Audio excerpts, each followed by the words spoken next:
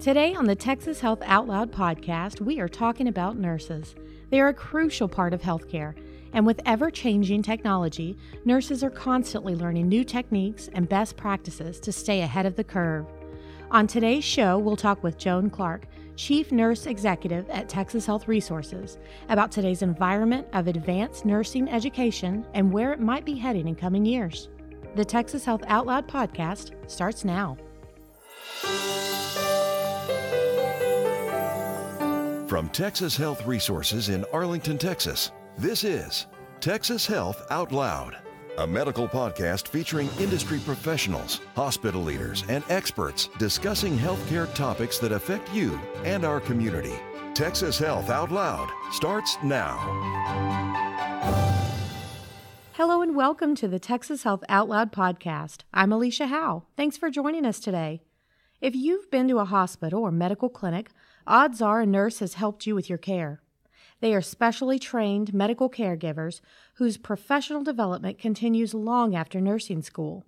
This continuing education helps advancing research programs, treatment techniques, and evolving clinical care. But the bar for this education is being raised. Advanced nursing degrees are increasingly vital for clinical staff to stay on top of changing healthcare needs. Here to talk more about this changing environment is Joan Clark, Chief Nurse Executive at Texas Health Resources. Joan, thanks for joining us today. Thanks, Aleshia. I'm glad to be here. So, to become a nurse, obviously you need a nursing degree, but there are two kinds of nursing degrees. What's the difference?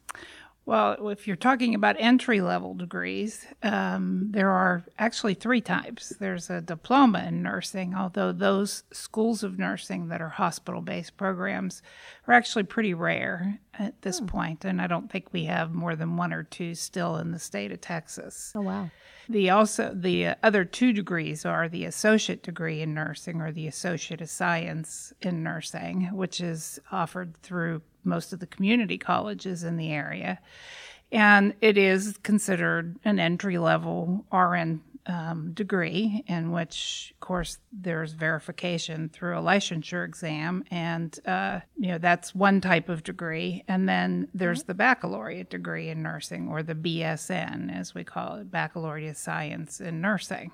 The BSN is a 4-year college degree, which includes some of liberal arts and other types of academics that are not included in the associate degree programs. Oh, I see. And at Texas Health, they've set a goal that 80% of nurses here have a BSN at the end of the decade. What is it about a BSN degree that's so important?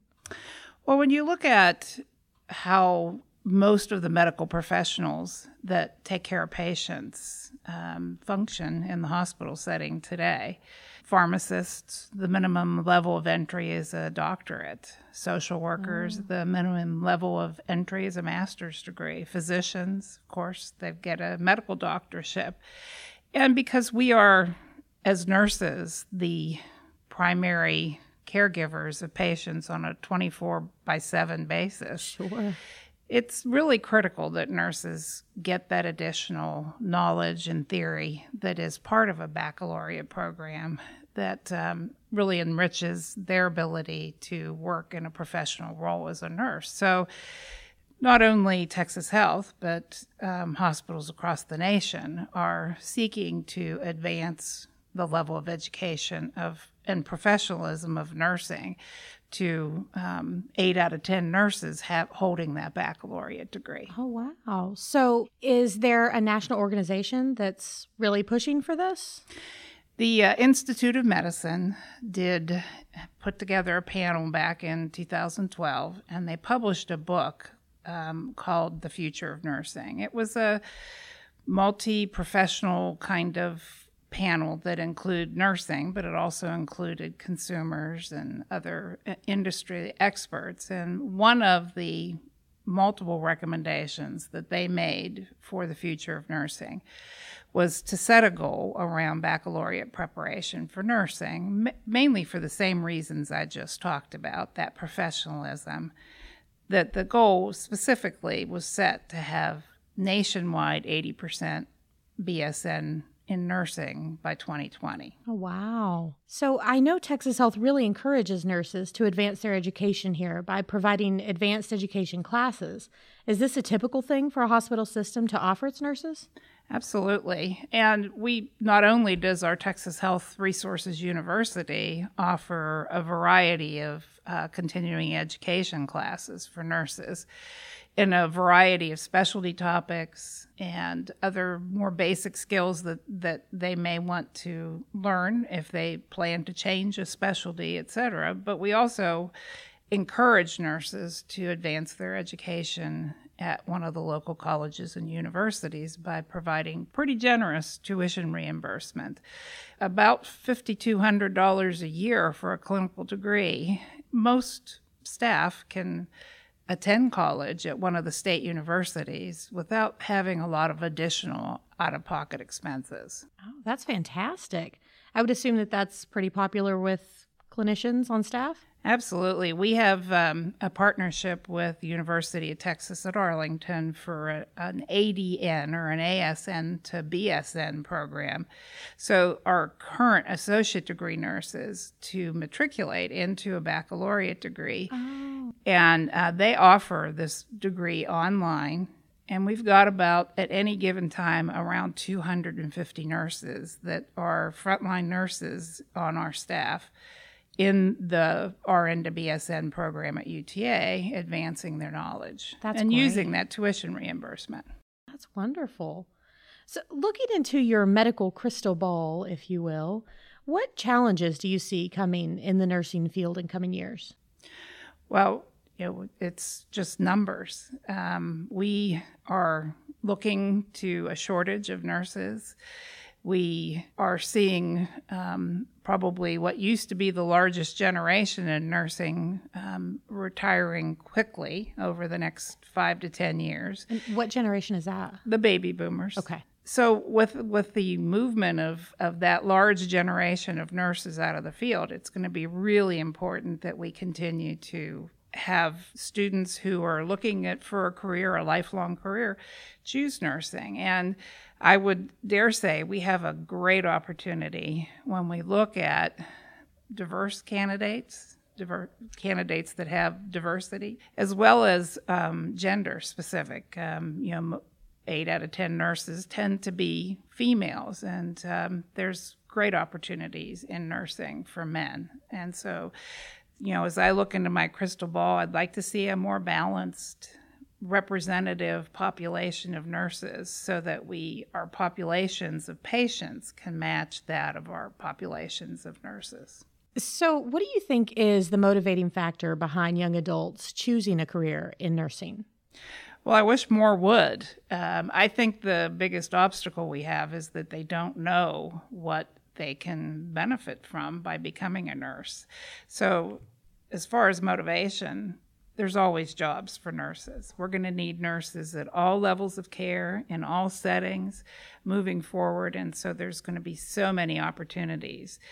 But in addition to that, flexibility in lifestyle. You can work anywhere from as a casual employee on your own terms, or you can work full-time in any kind of setting. And so it's a very compelling career.